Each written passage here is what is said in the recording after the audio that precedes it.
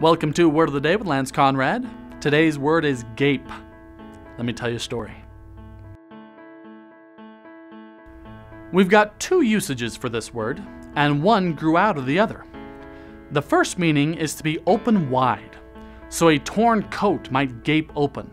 A child might be frightened seeing an alligator's gaping jaws. The root word here is incredibly obvious. It's a different path of the word gap, meaning an opening. The second use of gape means to stare in amazement at something. This might seem odd until you picture what a person's face looks like when they're truly amazed.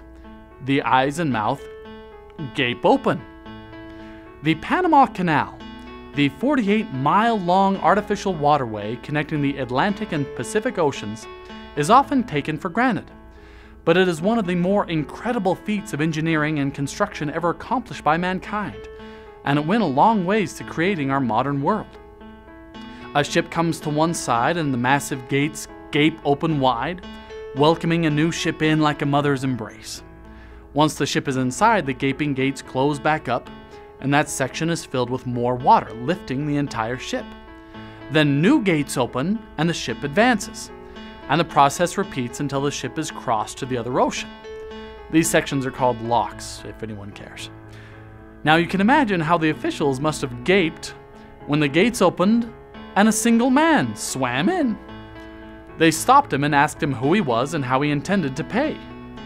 The man was the author Richard Halliburton, and he informed the gaping officials that he was the SS Halliburton and that he would pay by weight like any other ship. They weighed him at 1/13 of a ton, and he paid his 36-cent toll. Please take a moment to support us by sharing this video with your family and friends. If you enjoyed it, I'm sure they will too. We also have classroom versions of the videos and some related curriculum available for download at teacherspayteachers.com. Thank you so much.